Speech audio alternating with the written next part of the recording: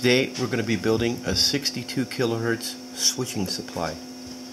While you can buy integrated circuits, solid one chip designs that are made to drive MOSFETs, they're designed for a power supply purpose. I prefer not to use those because if I use these integrated circuits here, I can use them for another purpose later. So I just keep a few of these different circuits on hand and I can make anything with them.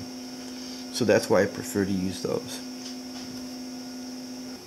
Today we're going to be making a switching power supply using these three integrated circuits: a 555 timer on the left, the 4013 flip-flop in the center, and the AND gate, which is the 4081. So this is the overall complete schematic of it right here. What we're going to be building is this, and this, plus the 555 timer, which is not shown in the circuit. That signal coming in is right here, where it needs 124 kilohertz approximately. These circuits right here are for protection.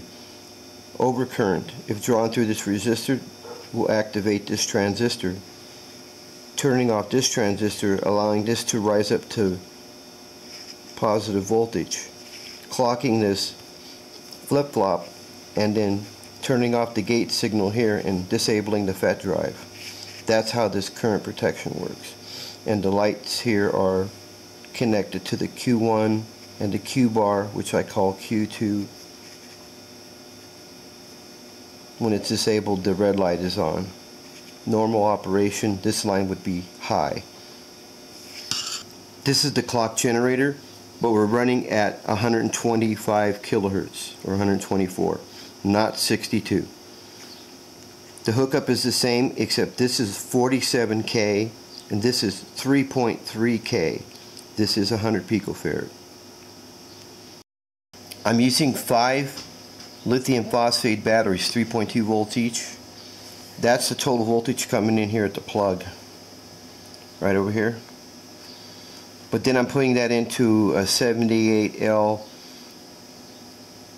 12 regulator, a little 3-pin fixed regulator. So this is powered up by 12 volts, and I have the battery running at about 16.5. So this is the waveform coming out of pin 3 of the 555 timer. We're running at about 125 kilohertz, and the dead time is 550 nanoseconds. The dead time is when it switches low right here. That's 550 nanoseconds. We're running at 125 kilohertz right here. So we installed our 4013 flip-flop. These are all the CMOS variety components, to let you know. And basically we're going to tie the reset and the set lines to ground right here, and then we're going to take the data line, that's pin 1, 2, 3, 4, 5, and tie it to pin 2. Pin 1 and 2 is our Q outputs, our phase 1 and phase 2. So then we're simply just going to have to connect to pin 3 the signal and bring it into pin 3 here, the clock. So now we got the 4013 flip-flop hooked up. Now we have two outputs that are opposite in phase, just to let you keep you reminded that we're running on a 12 volt bus for the digital circuits off the 16.5 volt battery.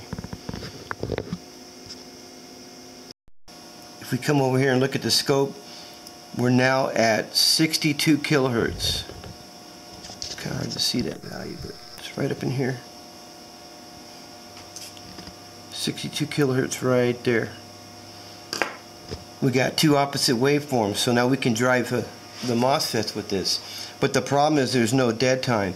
So if you hook this up to really small FETs, the minute you turn on the power, it'll blow them right up, because they're switching at exactly the same time here. We can't have that, so we got to fix that, and that's the next little task that we're going to do. So what we're going to hook up now is the dead time circuit. The dead time circuit is composed of this 1K resistor, this 18 picofarad capacitor, and this 4081 AND gate. We will use the other half of the 4081 to create the enable gate, where we can turn the FET drive off and on by switching this line from high to low. So I hooked up the 4081 AND gate as shown in the schematic, and now that creates the dead time plus the enabler, where I have an enable line where I can turn the FET drive on and off. Looking at the drive now coming out of the 4081 AND gate, you can see there's definitely some dead time now in the switching. So if we were to run this, let's see, over to here, there's your dead time. It's about 500 nanoseconds.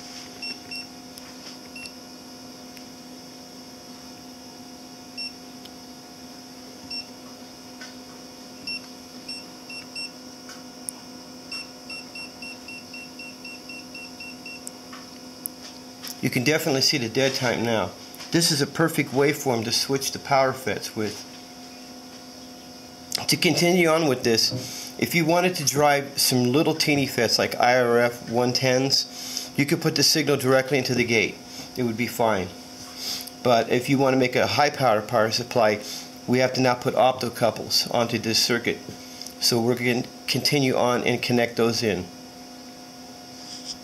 So what I'm going to use is an A3120, two of them, one for each phase. These are Optocouple, and they're made to drive IGBT or MOSFET type devices. They have a 2.5 amp output, so you could put a whole string of MOSFETs on it and make a really powerful supply. Or you could just put 2 MOSFETs and be done with it. But with this right here, you'll get the fast switching speed and it'll be clean operation. These things operate at a minimum of 15 volts, so that's why I got a 16.5 volt battery. Now you see why I got the 12 volt regulator. That's to prevent the CMOS circuits from blowing up at 16 volts. And what we do is we drive this optocouple so we can level transition to 16.5 volt drive to the MOSFETs or IGBTs, whichever you prefer to use.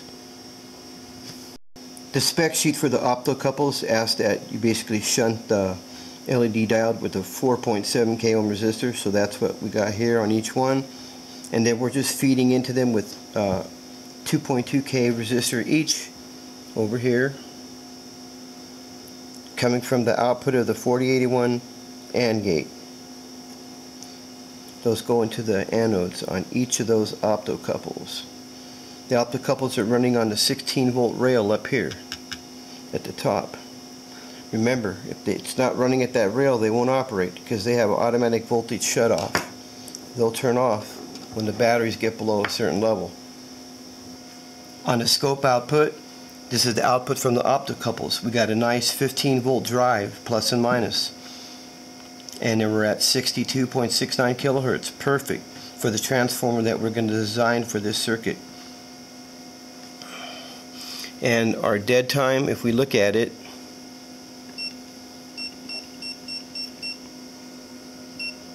it's about 700 nanoseconds. That's perfect. Part 2 of this video will be the design, the calculation, the design of this PQ power transformer right here, capable of handling up to about 2,000 watts. Spec sheet for the optocouples. Sometimes they call them HCPL A3120 to be able to find it, but these are the pinouts on them. You have to have a 0.1 capacitor connected from pin 5 and 8 on VCC and VEE. Spec sheet on the 4013 Flipflop. You have your pin 1, pin 2, that's Q1, Q2, or Q bar. Pin 3 is clock, reset is 4, data is 5, pin 6 is set, and pin 7 is ground. Spec sheet for the 4081 AND gate. And there's your pin outs so that you can connect that up. This is the pin out for the 555 timer.